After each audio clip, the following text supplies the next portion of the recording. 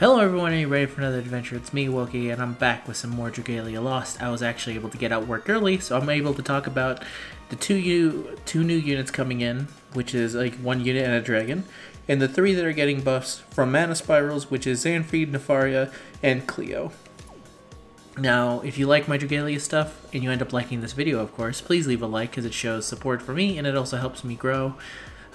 Subscribe to me for more Dragalia stuff, and in general a bunch of other games. I play a whole bunch of other stuff, but that's enough for that. Let's get into it. I actually remembered for once.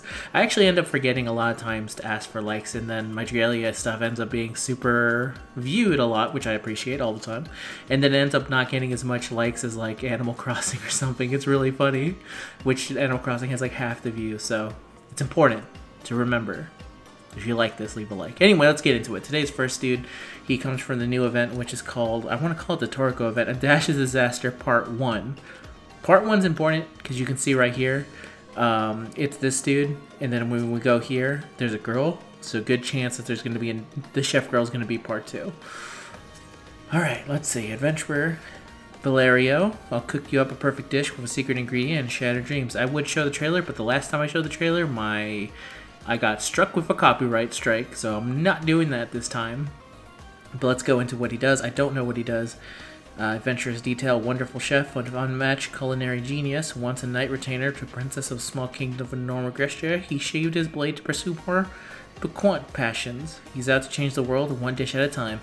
One moment, I'll be right back because I forgot to turn on Do Not Disturb. Alright, back. Alright, his skills are amuse-bouche. I don't know how to pronounce. I'm going to assume that a lot of this is French and I can't pronounce it at all. Apologies. Deals wire damage to the enemy directly ahead and applies one of the following effects based on the user's current cooking source. Stance. Appetizer stance. Inflict frostbite and reduce enemy defense by 5% for 30 seconds. The defense reduction effect will not stack. Entree stance. Inflicts stun and reduces enemy strength by 15% for 30 seconds, and strength reduction effect will not stack. Desert Stance, Inflict Freeze.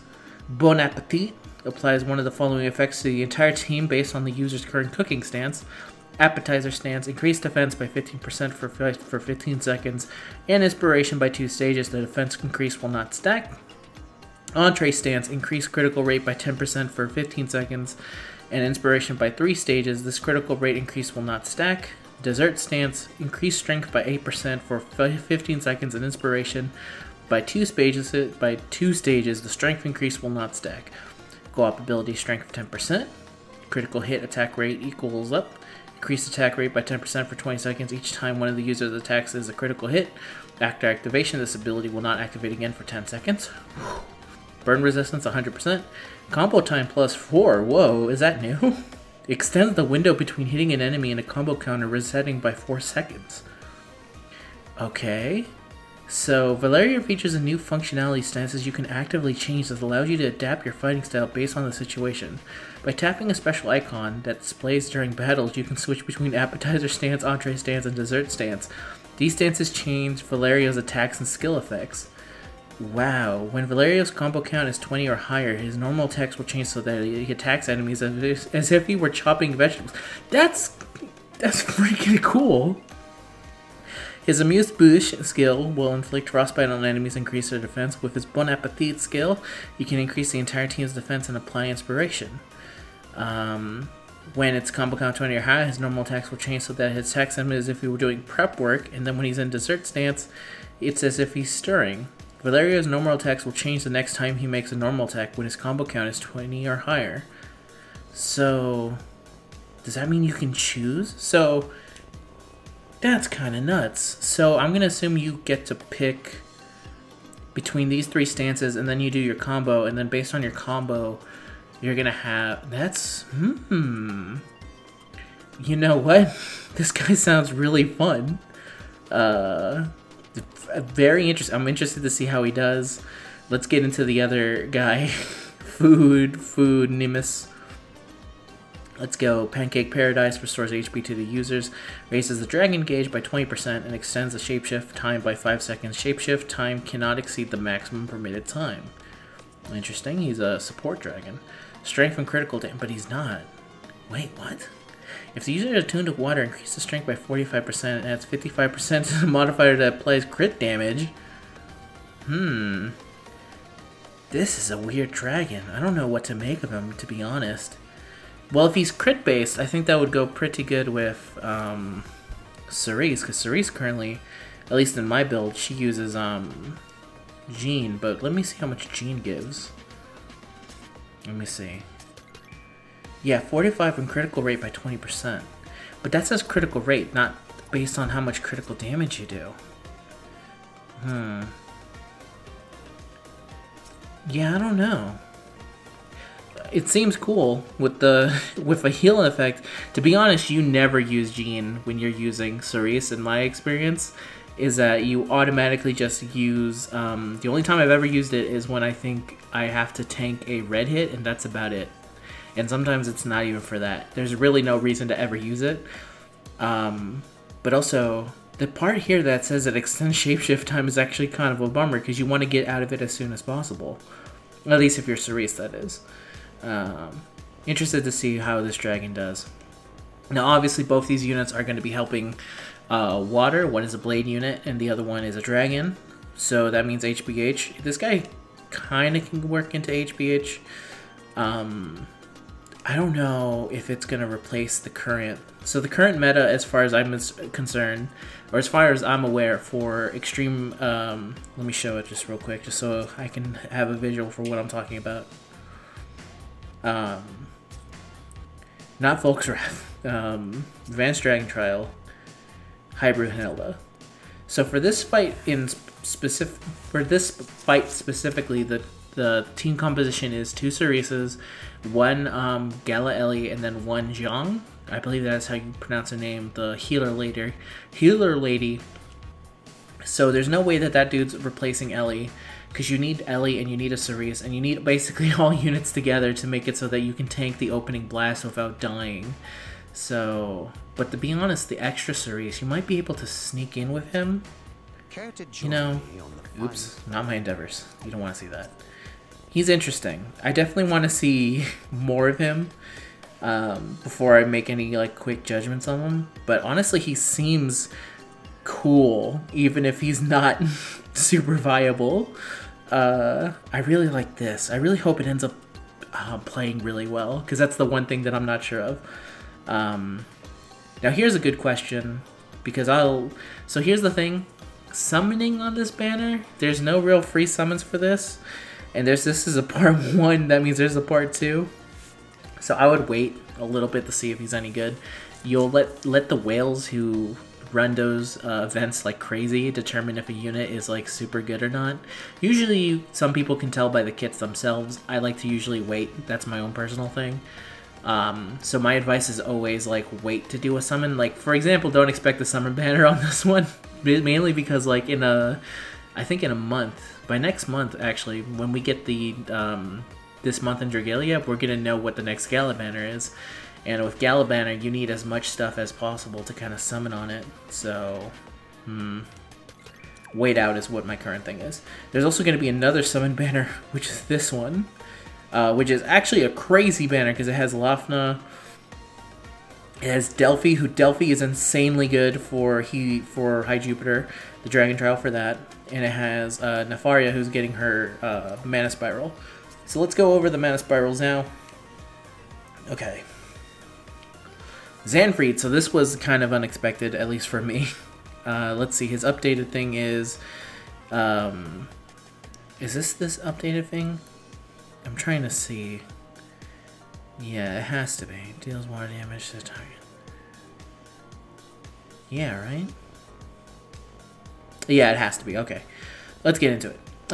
Dragon Frostfang deals water damage to the target and nearby enemies and inflicts frostbite. Frostbitten foes take extra damage. Guardian's Fury deals water damage to the enemies directly ahead, increase the entire team's strength by 20% for 20 seconds, and raises the dragon gauge if the attack connects. Okay, that's interesting. Very interesting. Not 100% sure where it would work, but HP 15%, Dragon Claw. Oh, actually, with that HP 15%, he might... Actually, let me do a double check to see if Ellie is She's not, she's defense. And you, for sure, my lass, are not HP. No, you're skill. Alright. I could see Xanfried kind of slotting into HPH just because of his pure boost and all that. Let me go back to what he does. At least make it run a little bit faster. You know, it's possible. Let me continue what he does. Dragon Claw 4. Each shapeshift increases strength. Oh, that's kind of a... okay. Opponent burn resistance 100%. Reduces susceptibility to burning by 100%. When the user is hit by an attack that would have inflicted burning on them, their strength is increased by 15% for 10 seconds. After activation, the skill buff will not activate again for 10 seconds. And Dragon Time increased by 25%. So he's kind of based around dragoning a whole bunch. He's basically like Water Mim.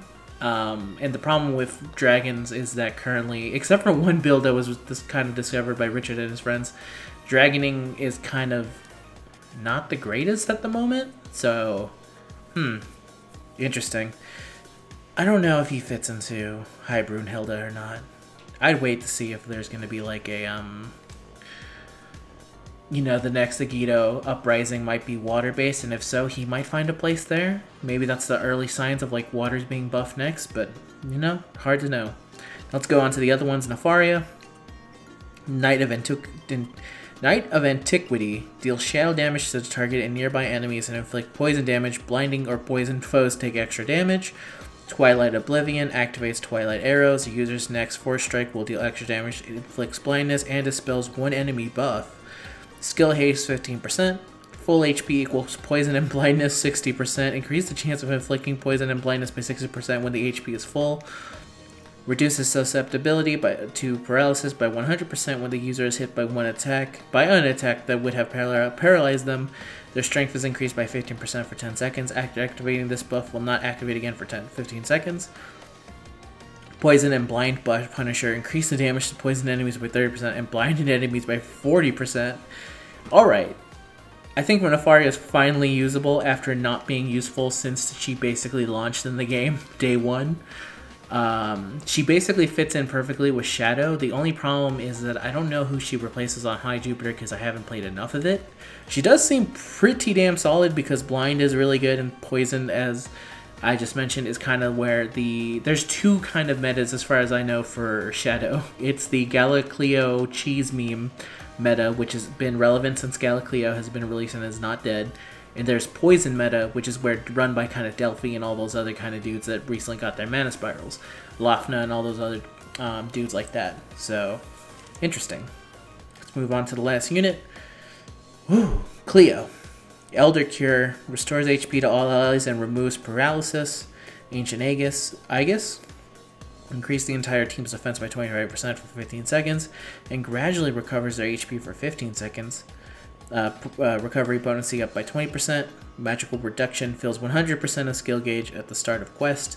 Using Elder Cure grants the user the Dispel Strike effect. When this effect is active, the user's next Force Strike will dispel one enemy buff.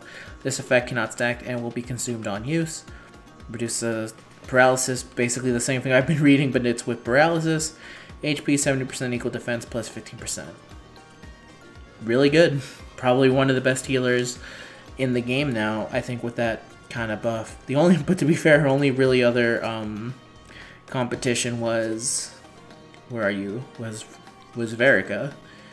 So she seems pretty good. She also feels like she might be built up for. So here's the other thing. The next thing that's coming is the Agito Uprising for Light. Here it is. I expect her to be useful in this for sure. Alright, that's basically it. I think all good buffs. I think the only buff I'm kind of iffy on is Xanfried, but that's only because I need to see more of him. He's definitely usable now, which is the big problem with him beforehand was that he kind of sucked. But now he doesn't suck so much, which is good. That's always good. Just to be 100% sure that these are actual buffs, I'm going to check to see that he doesn't currently have that, and I've just been making myself look like a damn fool this entire time. Okay, no. See, this was the problem with his old skill, was that Ellie had this and had it better on skill 1. He used to just increase the entire party strength by 15% for 15 seconds, which is not good. just not good in general. Yeah, this is a clear... He got super buffed. Like, even though his minus pearl's not 100% on here, there's no denying that that's a good buff. Alright, everyone. That's the end of today's video. I hope you liked it. Tell me how you feel about these units. Maybe I missed something or I'm not seeing something. I'm glad to hear it. Remember to subscribe to me for more Dragalia stuff. I also play a lot of other gachas. I play Dragon Ball Legends. I sometimes play Dokkan. I say I play Dragon Ball Legends, but I haven't uploaded a video in there for a very long time. I play One Piece Bounty Rush. I'm currently doing a Pokemon Nuzlocke, which you should check out. If you made it this far, it should show up right here. I don't know if it's already on the screen or not, but whatever. That's a whole lot of fun. So yeah, that's the end of today's video, and I'll see you guys for the next video. Oh, also, then if you're listening to this, chances are I will be releasing a Asanya video, but it's gonna be super old by the time you hear this, so whatever. Just know that if you made it this far, now you know that. Alright, everyone. Until next time, I'm Wokey, and this is goodbye. Bye.